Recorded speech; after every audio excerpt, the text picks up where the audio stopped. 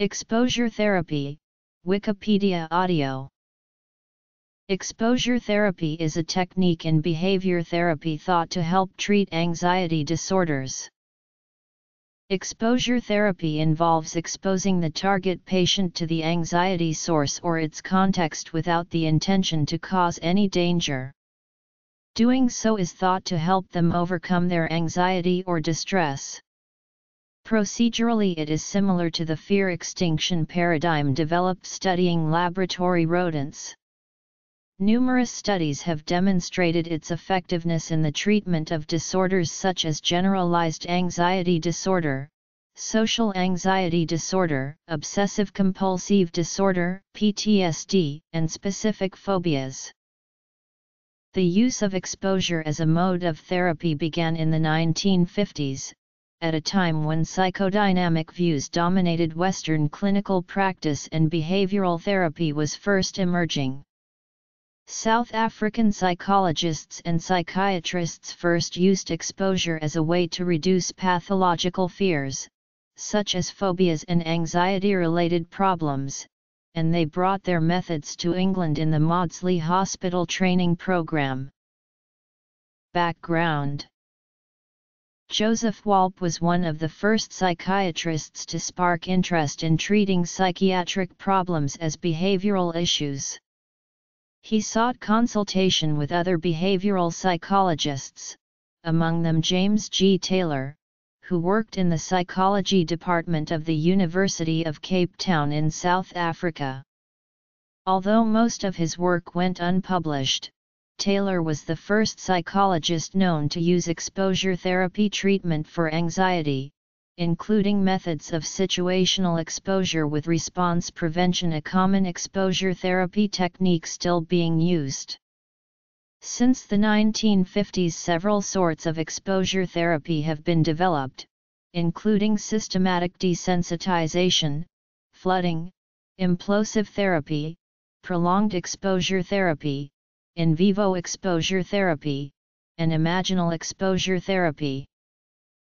Exposure therapy is based on the principle of respondent conditioning, often termed Pavlovian extinction. The exposure therapist identifies the cognitions, emotions, and physiological arousal that accompany a fear-inducing stimulus and then tries to break the pattern of escape that maintains the fear. This is done by exposing the patient to progressively stronger fear-inducing stimuli. Fear is minimized at each of a series of steadily escalating steps or challenges, which can be explicit or implicit until the fear is finally gone. The patient is able to terminate the procedure at any time. There are three types of exposure procedures. The first is in vivo or real life. This type exposes the patient to actual fear-inducing situations. For example, if someone fears public speaking, the person may be asked to give a speech to a small group of people.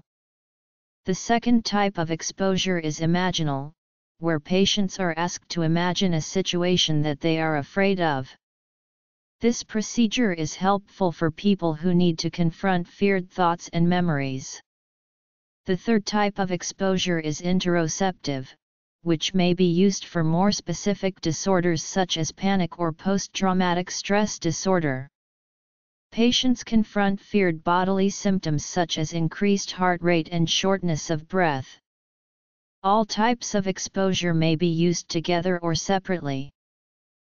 While evidence clearly supports the effectiveness of exposure therapy, some clinicians are uncomfortable using imaginal exposure therapy, especially in cases of PTSD.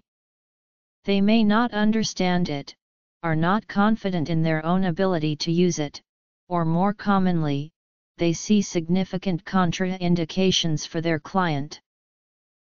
Flooding therapy also exposes the patient to feared stimuli, but it is quite distinct in that flooding starts at the most feared item in a fear hierarchy, while exposure starts at the least fear-inducing.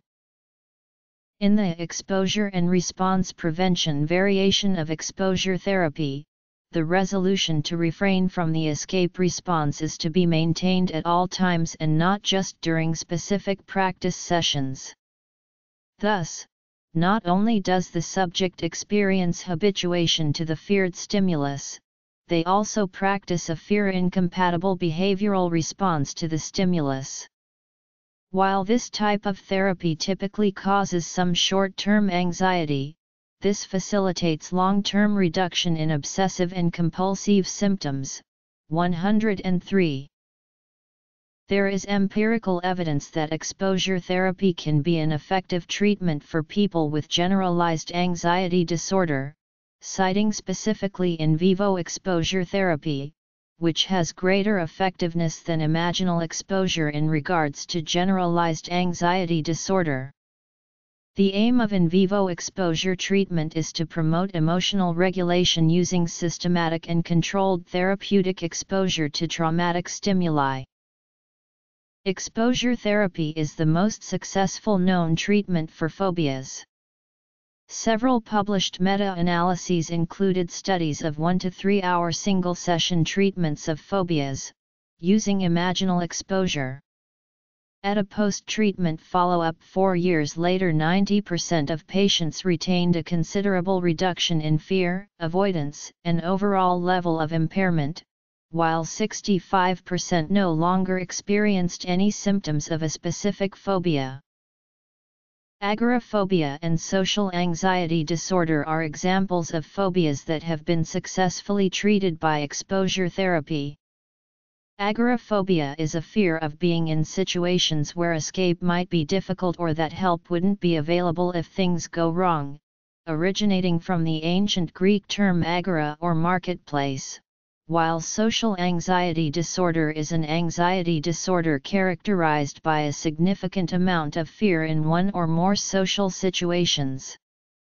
Such fears can be very debilitating in themselves, and in addition, patients often worry about showing anxiety and losing control in public. Techniques. Virtual reality exposure therapy is a modern but effective treatment of post-traumatic stress disorder. This method was tested on several active-duty Army soldiers, using an immersive computer simulation of military settings over 6 sessions. Self-reported PTSD symptoms of these soldiers were greatly diminished following the treatment. Exposure therapy has shown promise in the treatment of comorbid PTSD and substance abuse. Exposure and response prevention is a variant of exposure therapy that is recommended by the American Academy of Child and Adolescent Psychiatry, the American Psychiatric Association, and the Mayo Clinic as first-line treatment of obsessive-compulsive disorder, citing that it has the richest empirical support for both youth and adolescent outcomes. ERP is predicated on the idea that a therapeutic effect is achieved as subjects confront their fears, but refrain from engaging in the escape response or ritual that delays or eliminates distress.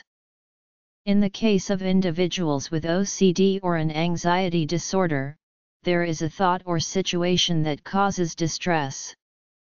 Individuals usually combat this distress through specific behaviors that include avoidance or rituals.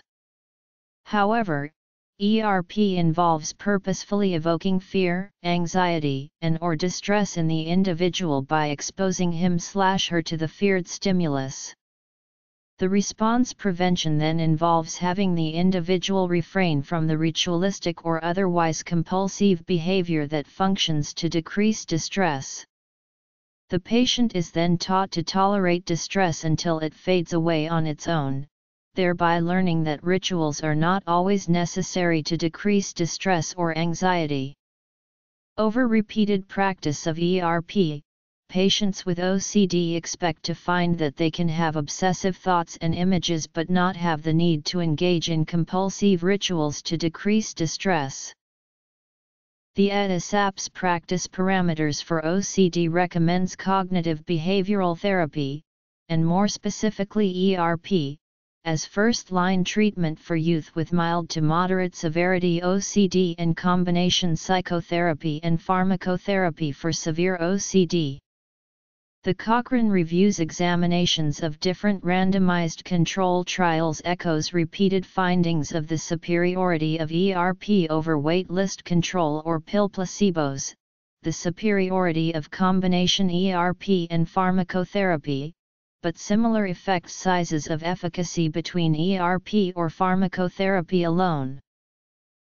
A 2015 review pointed out parallels between exposure therapy and mindfulness, stating that mindful meditation resembles an exposure situation because practitioners turn towards their emotional experience, bring acceptance to bodily and affective responses, and refrain from engaging in internal reactivity towards it. Imaging studies have shown that the ventromedial prefrontal cortex, hippocampus, and the amygdala are all affected by exposure therapy. Imaging studies have shown similar activity in these regions with mindfulness training. There are a number of organizations of behavior therapists around the world. The Association for Behavior Analysis International offers a certification in behavior therapy to therapists who demonstrate competence in exposure therapy. Exposure therapy can be investigated in the laboratory using Pavlovian extinction paradigms.